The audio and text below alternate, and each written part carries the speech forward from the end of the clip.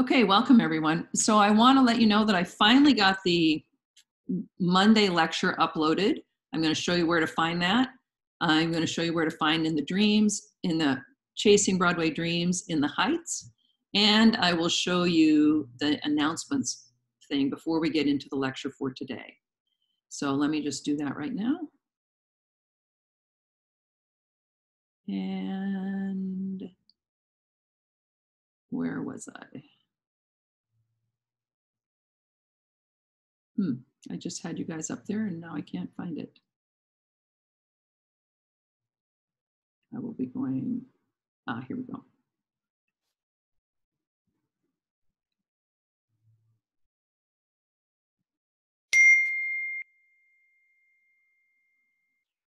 Okay, what are you guys seeing? Are you seeing me or are you seeing my screen?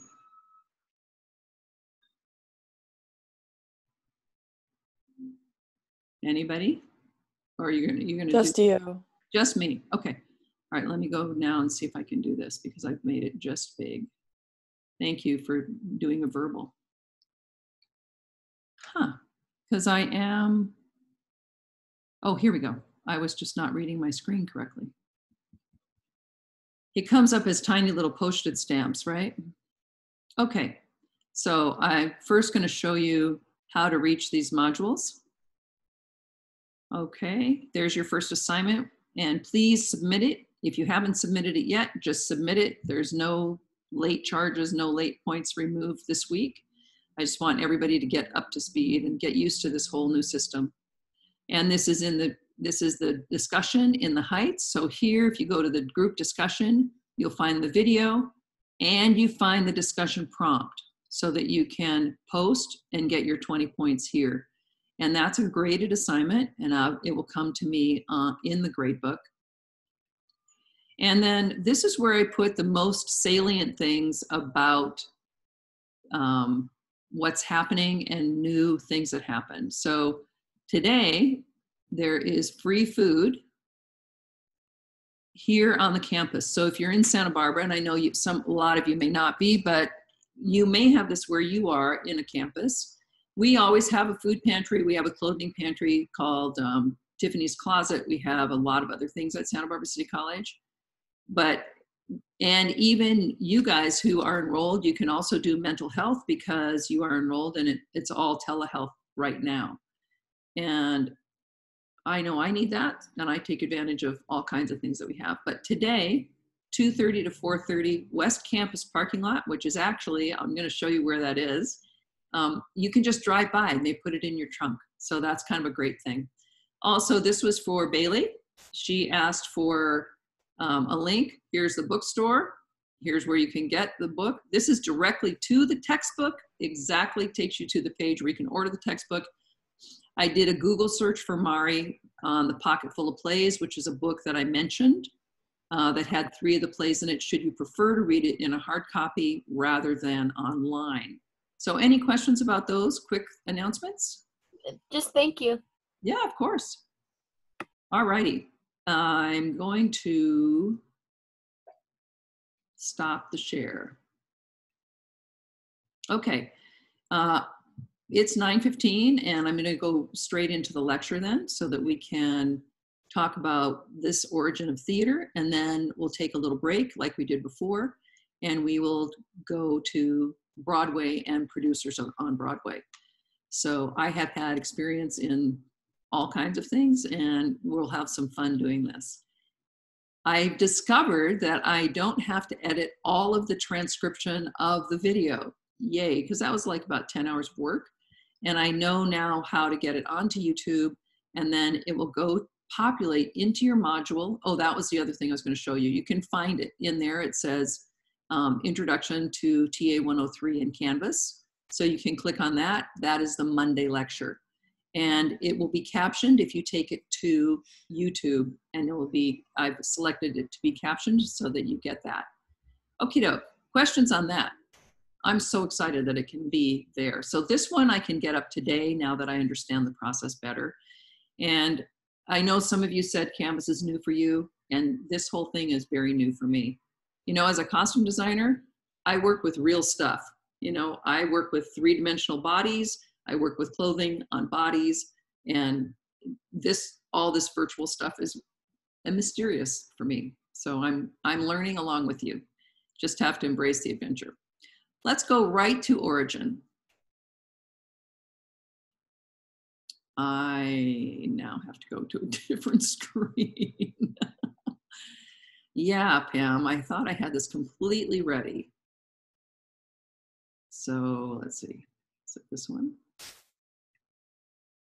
Okay.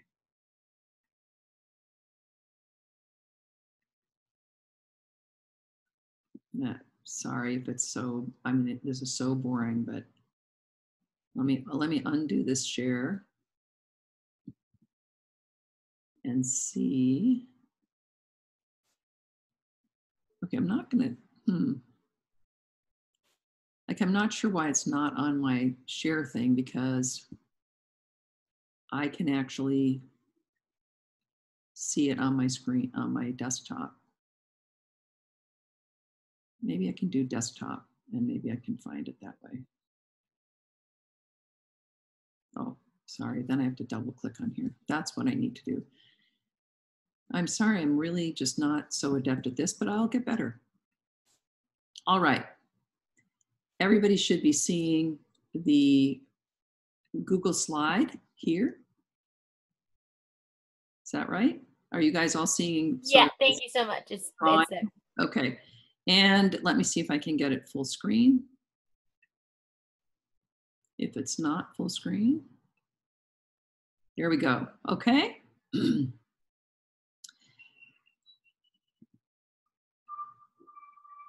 I didn't want to do that. I want to move this over.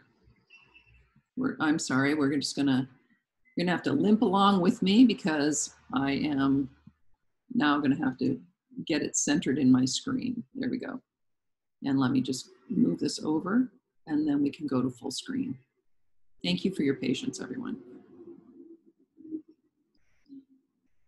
Okay, that looks better. All right, this is where I think theater begins.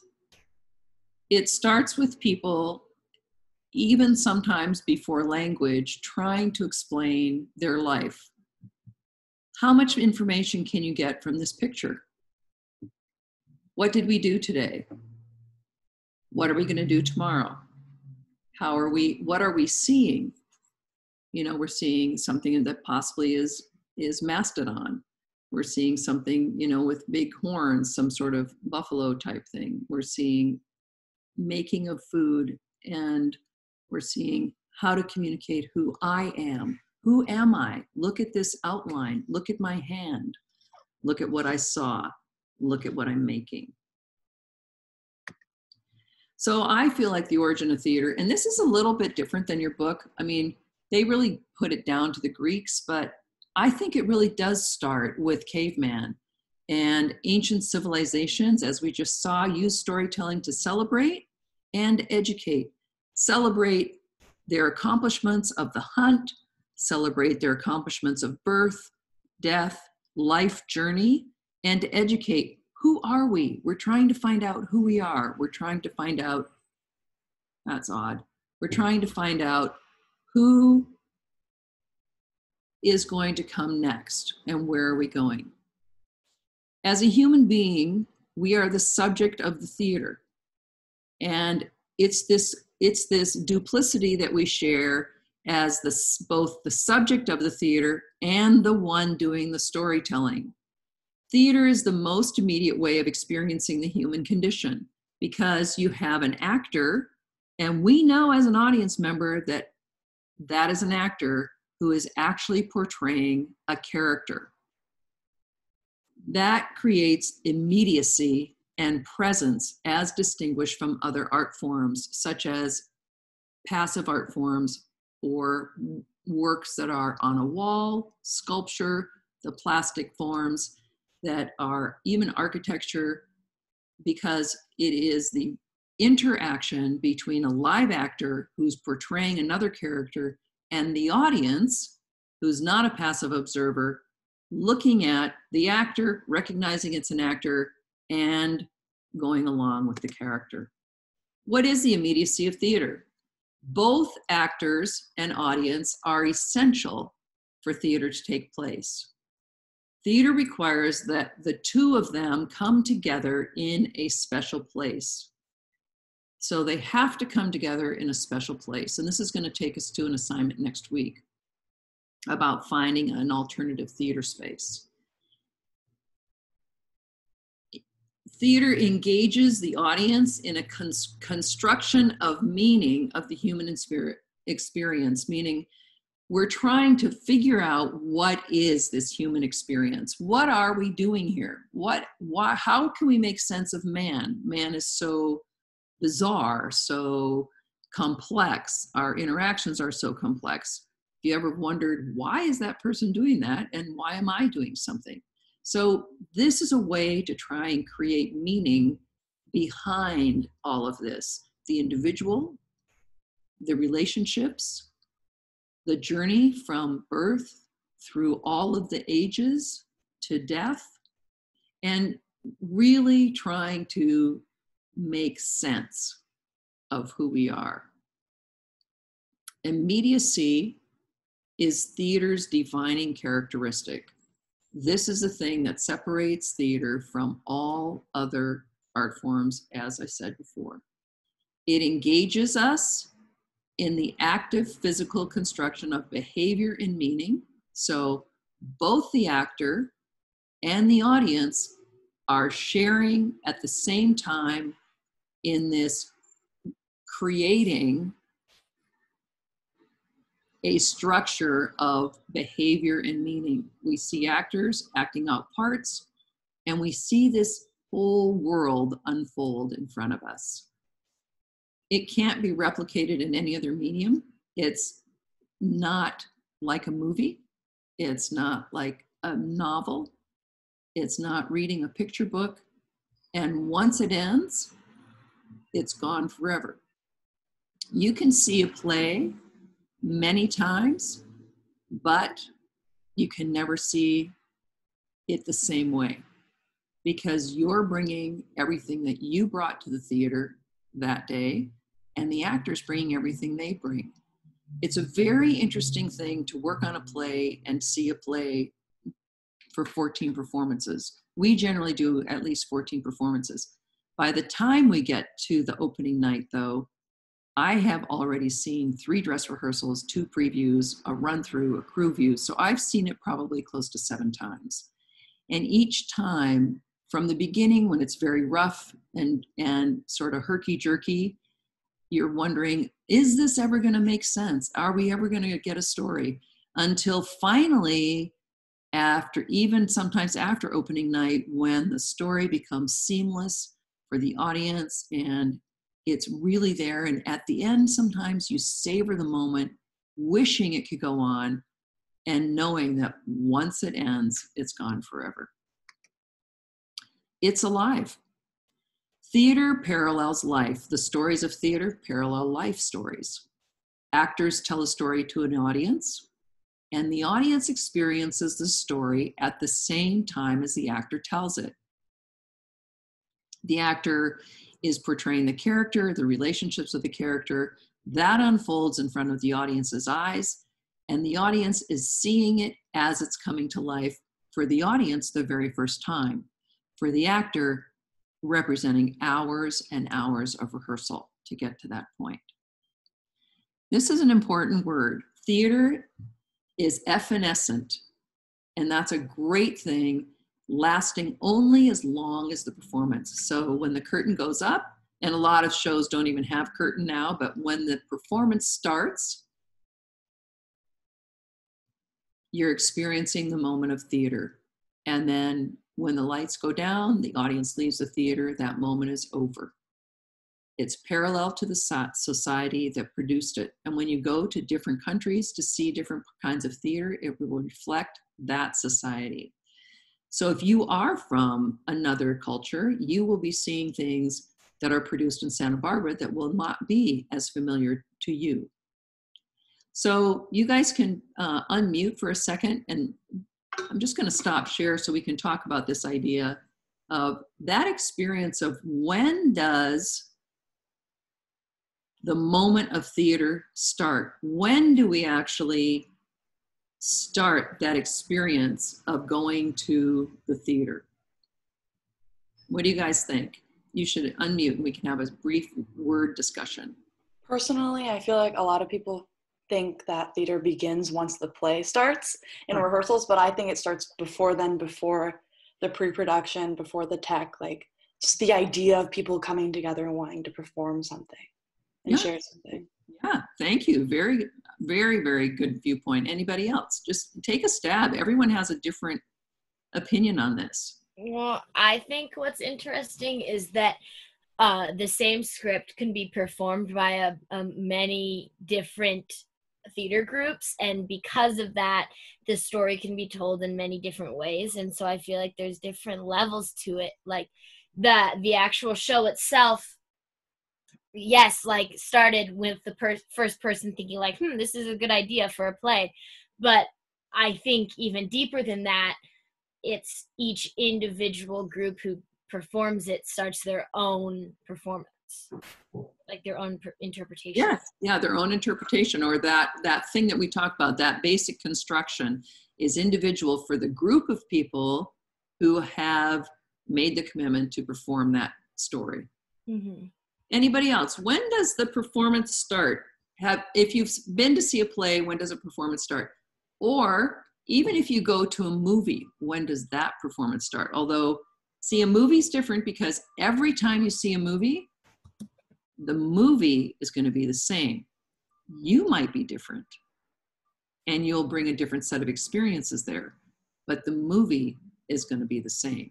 And that's where theater is different and why it's alive and more immediate, because theater is different every time because live people are doing it. Anybody else want to share? I'm just going to put something out there and say, maybe it starts the moment you decide to go to theater. What do you think about that? The moment you make that decision as an audience member, just because we're talking about two things here. We're talking about the theater, and then we're talking about the audience, the performer, the audience. The performer may have been working on this for several weeks. The audience member may have bought their tickets several weeks ago, and then they're anticipating going to the theater. So once they anticipate, then they're going to go to the theater, right? So let's make sure that we are thinking about both sides at the same time. The performer, the production team, the group that's performing the piece, and the audience. What happens to the audience? We're going to talk about this a little later, but think about it. They bought their ticket. How easy was that? How easy was it to buy your ticket? Now you can buy them online. We have a number of people that still drive up, go to the box office. They want to buy a physical ticket. They pick it up. They pay their money. That's when they start their experience, their theatrical experience. How about parking? Okay, we've got the night. It used to be that you dressed up to go to the theater, but who cares? You're wearing your, surf shorts and your Hawaiian shirt and you're going to the theater. How easy is it to park? How much does that influence your experience in the theater? And then think about walking into the theater. So let's continue on, because this is really a discussion for when we talk about audience, but I want you to try and think about both things. Okay, so it is alive. It is lasting only as long as the performance, with the audience who experiences it at the same time, and it's parallel to the society that produced the play. Let's see, how am I advancing it? Dang it. I thought that did it. Okay, so doubleness. There's this replication of two. Actors are themselves human playing another human. And actually, sometimes they play animals, sometimes they play inanimate objects. We had a play this spring called The Curious Incident of the Dog in the Nighttime, and just a phenomenal play about a young man with some challenges trying to make it through life and his experience. But in that, the actors at sometimes played a table, sometimes played a bed, sometimes played, you know, all people inside of a subway, sometimes actually playing a rat, a milkshake machine, you know. So the actor is a human playing another human usually, but sometimes playing even an inanimate object or an animal. The audience experiences both the actor as the performer and as the character played by the actor.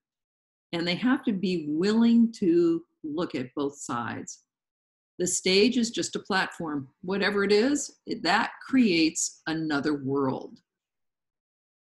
That's just the way that we look at where the performance is. And this is part of that special place.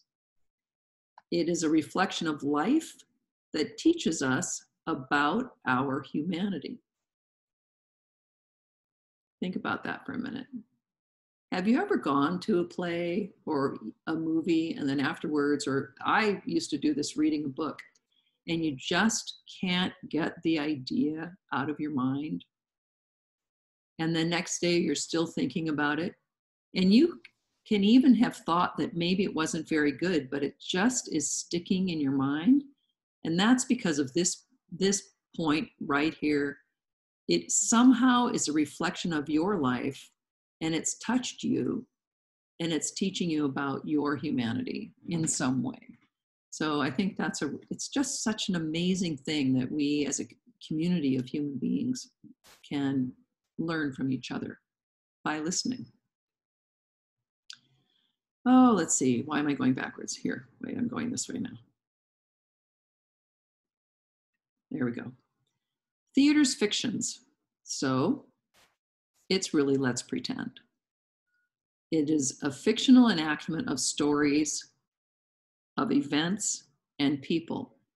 Even if it's a real story, an actual event that took place, and you're portraying a character that was really there. For example, there's a wonderful musical called, name is escaping me right now, but I think it's something like Far Away or Far Away Home. And it's the story of the plane that was redirected from landing in New York and ended up in Nova Scotia during 9/11.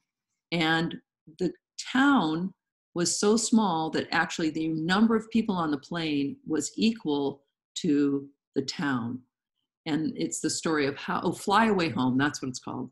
And it's the story of how they took care of those people during that very tense time, and actually a time that many people have equated to what's happening now with the pandemic, is this whole feeling of chaos and uncertainty and questioning our very existence and our life. So it's still, though, Fly Away Home. It's just a few actors, a few chairs, and they portray the entire story that way. But it's still a fictional enactment of a real story. So think about the difference there, as opposed to a made-up story, also valid. Stories are organized intentionally to pull the audience emotionally and intellectually into the character's life. So the story is organized from beginning to end to create this emotional attachment in the audience, and then to have them respond intellectually, and then have an ending for that story. 2 years ago, I did South Pacific with Rubicon Theater, which is a professional theater. We had 28 people in the cast. It's a story of World War II on a South Pacific island. And we got through, it was a very beautiful production. I'll try and find some pictures to show you. But I'm going to make a note of that just a second so that I can remember to do that. If I don't write it down, I'll forget. So We went through all of the rehearsals. It was a very beautiful production in a very small theater with only 200 seats. It sold out. They extended it. It sold out. You know, it was fantastic. But at the preview, the producer came in and she said, I think we need to change the curtain call because we're not getting the audience emotional response. There's not a big enough payoff for the show. And so then they tried something and we were there for another hour and it was like, not quite right. So they tried it that night. That's what previews are for. Previews are generally a cheaper ticket, and we'll talk about that when we talk about Broadway and producing. But so they tried the new curtain call staging that night. And that night after the performance, everyone stayed again. And the producer said, we're not quite there. So we had a meeting the next day at 2:00 prior to the show so that they could work on this, how we can get the audience completely engaged at the end so that there's a payoff for watching the show. So, and then she changed it again and it was amazing. And the audience was truly on their feet at the end of the show. And that was a really rich experience for me because I never had somebody come in after previews and say, we need to make it this kind of a change, this dramatic of a change. And it was because they really wanted to pull the audience emotionally and intellectually into the story and also have them have a great resolution for that. Theater's illusions. Now, when you get your book and you read your book, chapter 1, this will all be detailed in there, but theater creates an illusion that we are sharing an experience with the others for the very first time. So when you're sitting in an audience, you have never sat in that chair at that time next to those people watching that play before. Every time you come, it'll be a different person sitting next to you, and the actor's energy will be different. So always, it creates an illusion that we're sharing experience with others for the first time. And we are. For the performance, the audience willingly suspends disbelief and shares with the actor the illusion that what we are experiencing is real. So the audience is willing to go along with it, completely forget themselves, go completely into the story and say, I'm with you. I'm experiencing this at the same time you are, as you're telling me as the character, this story, I'm with you, I'm on your journey. And when you walk into the theater, you agree to that. What is the theater space? What is the space that we talked about where the actor and the audience meet, this special location? It is a place for the act of seeing and being seen. So as an audience member, you are seeing the actor, and the actor is being seen by the audience member, and vice versa. So the actor sees the audience, they see the reaction from the audience, and the audience knows that they're being watched. So there's a very interesting, again, double dynamic that goes back and forth between actor and audience. The theater space is from the Greek word theatron, which is a seeing place. That's how it's translated into a seeing place. The theater is a seeing place. It's the use of space to imitate the human experience in front of an audience, not from the architecture, meaning not from the playhouse, not from the kind of stage you're on, not from a fantastic proscenium arch or from a black box theater. It is whatever's happening in the space to imitate the human experience in front of an audience. The architecture in which the story takes place can affect the story if it's a very, very big theater. And I'm going to show you some pictures of Santa Barbara City College Theater. It can affect it. Sometimes the architecture is drawn into the visual storytelling of the play. And that certainly happened within the Heights. And you saw that when they brought in the model of the set design, and then when it was installed in the theater. The actor plus the audience plus the space equals a theatrical performance. All you need is an actor, an audience, and a space in which to play. Thespis is the name of the first actor, and he became the first actor when he stepped out of the chorus and created dialogue. And we'll see that when we read Oedipus, because Oedipus has a choral mode, it's in 3 sections, and we'll talk about that when we debrief Oedipus next week. The vital ingredient, again, is the actor-audience relationship. Who are the theater's audience? It's a specific group of people assembled for a special occasion. Everybody had to make a choice to go see the play on that specific time, that specific day, in that specific theater. So in a way, that's their unifying factor. Everyone who's there, whether they are known to each other or not, decided. In the same way that you would decide to get a ticket to go to a football game. If you have season tickets for the Dodgers, you're going to get to know the person that has season tickets next to you, because you've all agreed that you're going to go see a certain number of plays, 60 games in the Dodger Stadium. So same thing with a play, except it's only one time. So you may have a season ticket. We sell season tickets for Santa Barbara City College for the theater group. We'll talk about that when we talk about producing. What is a season ticket? So you may actually sit next to the same person each time for the 5 performances, or you may not. The final essential participant in the creation of the theatrical event is the audience. No matter how much you rehearse, how much you perform, you have a beautiful set design, you have gorgeous costumes. Without an audience, you don't have a theatrical event. Audience expect plays to be related to life experiences. So they kind of, because we're talking about the human condition. So they expect something familiar. It's shaped by a previous experience, but they're ready for a new one. Appreciation, their appreciation is enriched by their own life experience. So if there's some character that they can specifically relate to, they may enjoy that play more. And good theater provides a sense of new possibilities. And that's that thing about reflecting life and your own story. So that's a really fun thing that we can do. The audience is central to the theatrical event. The audience experiences theater as a collective response. So think about this.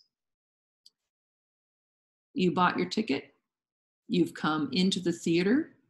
There's a lobby. And you know what I think I'll do now that I'm realizing this? I will go video the lobby of Santa Barbara City College so that you can see what that looks like.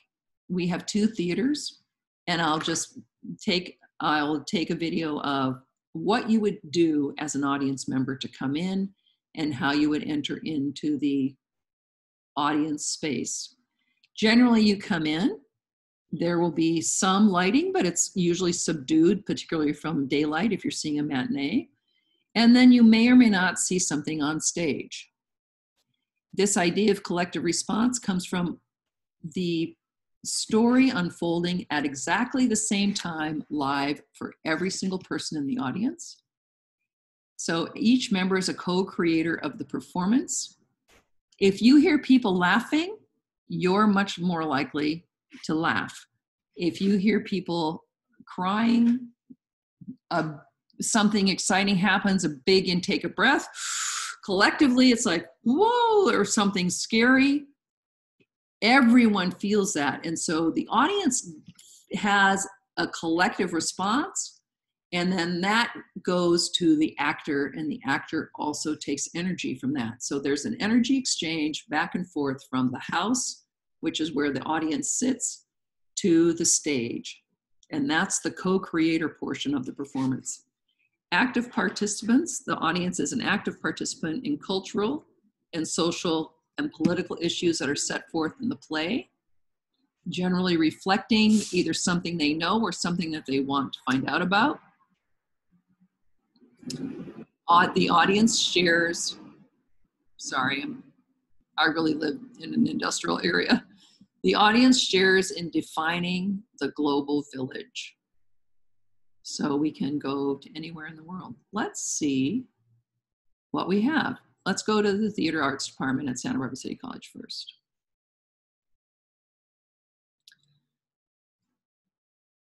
Here's our website. You can go to that anytime. This is a play called Games Afoot. And what's something that you notice about this that you may not realize that would be different from what you might have experienced at your school? Anybody want to venture forth something here? Just They all have the same color scheme. They all have the same color scheme. Well, does that maybe tell you, what does that tell you? Well, I think that the color that a character wears can tell the audience a lot about the character and like help shape their perception of the character. Sure. So if they're all wearing the same color, that means that they all have something like similar about themselves. What could be similar, and the color that they're wearing is, most people have a touch of red. What could be similar? What might red indicate? Well, I would have to see the play, but it could indicate, power, maybe, or if maybe they're all a member of the same family, or I don't know what it would represent in that specific show. But and so they're all kind of wearing formal clothes, as opposed to they're not wearing pajamas and they're not wearing casual wear. So what kind of event is taking place, do you think? Anybody? A formal event, and they could be of like just higher, wealthier class as well. Sure. Yeah. Actually, that's exactly right. There are some familial relationships here. Obviously, these two in the middle are a couple. These two are a couple, and this man is describing something. So that's good. Anything else we can get from this picture? Do you think of a holiday that red can represent? Anybody have that? Christmas, like the holiday Christmas season. Right. This is a Christmas Eve. Actually, I think it's either Christmas Eve or New Year's Eve taking place in this very moment. All right. So what else do you notice about the individuals that are playing the characters? Let's talk about them. Do they look like college kids? Well, two of them do. Two of them do. Okay. The two in the middle seem more like college kids. This one, the girl, is a college kid. This guy is a fairly recent graduate. And how old do we think? Who's the next older person, do you think? The guy holding the letter, maybe? I don't know. Okay, so here's another person, and he's significantly older, right? Like plus 20, 30 years. I think actually this gentleman in the plaid vest is plus 20, and this gentleman in the red smoking jacket's plus 30. So one thing I wanted to point out about Santa Barbara Theater Arts at the community college level is anyone can audition. Any community member can audition and be cast, and all casting is age appropriate. So unlike a university or a college where you're casting only from your college student acting pool, the acting pool at Santa Barbara City College is the entire community. We do have people that come from Ventura, Santa Maria, Ojai. Those are places that are 50 to 70 miles away and audition. And so because we cast age appropriately. We have student awards. Here's some that got for today. You can sign on to Theater Arts. This is embedded in the lecture, so you'll see it, and Ben can talk to you about, Ben's our tech director, standing in front of a set. He can talk to you about the theater program. And then each of our things, acting, design, and transfer. This picture under transfer has masks. These masks were worn by the characters in Sense and Sensibility, called the Gossips. And the Gossips were representing the society members that were commenting on the action that's happening in the scene. And these were made by the design class. This is in the makeup room. This is a class that I teach. And then this is in, this was an original play that we did, and each story was told. When the story was told, they stood up on the box. You can see the box. So every actor had a different silhouette, but the color scheme was identical. So it's very beautiful. And we can look at our production. You can see some gallery. We'll take a couple looks at the pictures here so you can see what we have. Just take a, there's our spelling bee. I showed a picture of spelling bee in our course syllabus. This is Noises Off. Again, you see our age range here. This is the same woman who was in the white silver sparkle dress, so you can see how well she camouflages. And this is that a different image of I think it was called Love. And that's the play that you saw in the opening caption.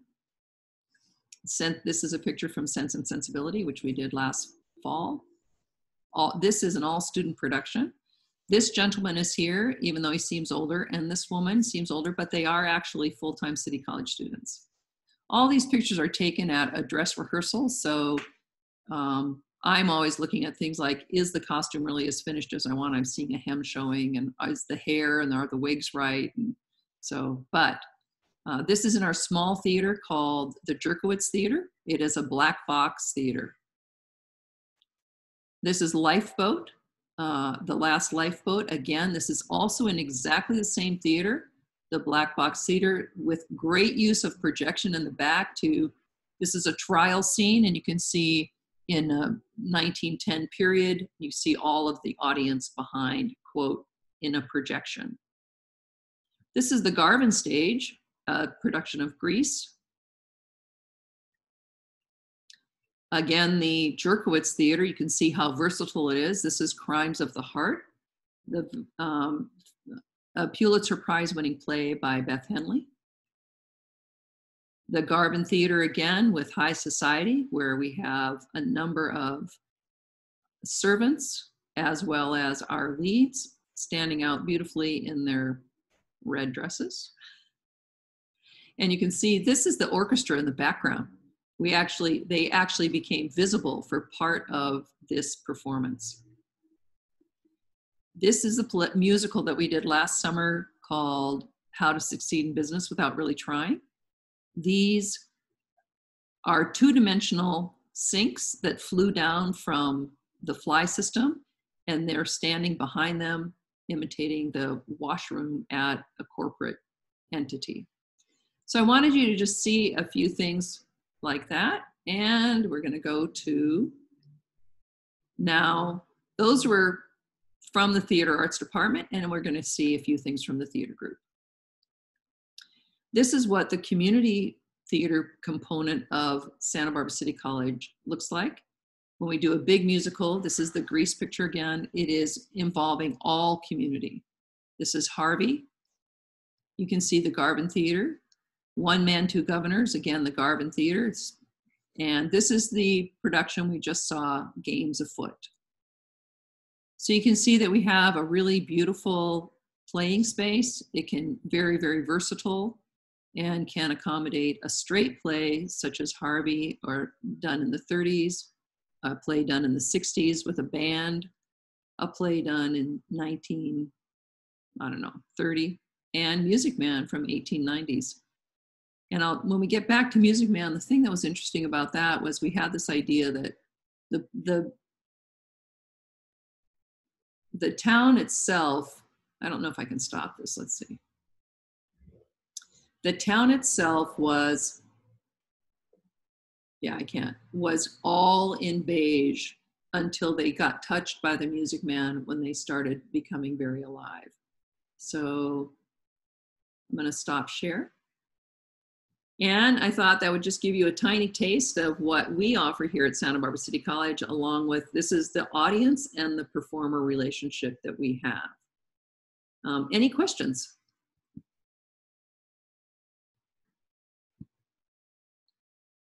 Yes, that's right, Come From Away. That's the name of that beautiful play that is from, about the 9/11. So it's a great thing. And we can get some images of that. It'll be very interesting. No questions? Nothing. How big is the audience in the main theater? Like how many seats? Yeah, it's almost 400 seats. Wow. And the audience is on a rake, which means it goes, the stage is here and the audience goes up at a level. So every single seat is very, very visible to, the stage is very visible from every single seat. It's in two sections. There's an upper section and a lower section, completely accessible for anyone in any kind of disability. Also, our particular theater, and I would take you on a tour of our theater, is accessible if you were, for example, somehow physically impaired and you needed to have a wheelchair. You could still hang lights in our particular facility because we have an elevator that can go to the top of the fly system, and you can take and hang lights from there. You can be a stage manager. You can do anything on stage. We've had certainly actors in wheelchairs on stage and backstage. So we're open to everything. Any other questions? The Black Box Theater is about 109 seats, so it's about a quarter of the size of the Garvin. And we'll talk about theater spaces next time, so you'll know exactly what we're talking about. The Garvin is the traditional proscenium stage where you're looking through a picture frame, like a television that has actually, you see the people behind the screen. And the Black Box is where you're in the same space as the actors, so very, very immediate. Okay, we're about to 10 o'clock. Let's take a 10-minute, and we'll be back at 10:08, okay? So just everybody can stand up and wiggle around for a minute. Think if you have any questions, and we're gonna talk about producing plays. See you at 10:08. Bye, thank you.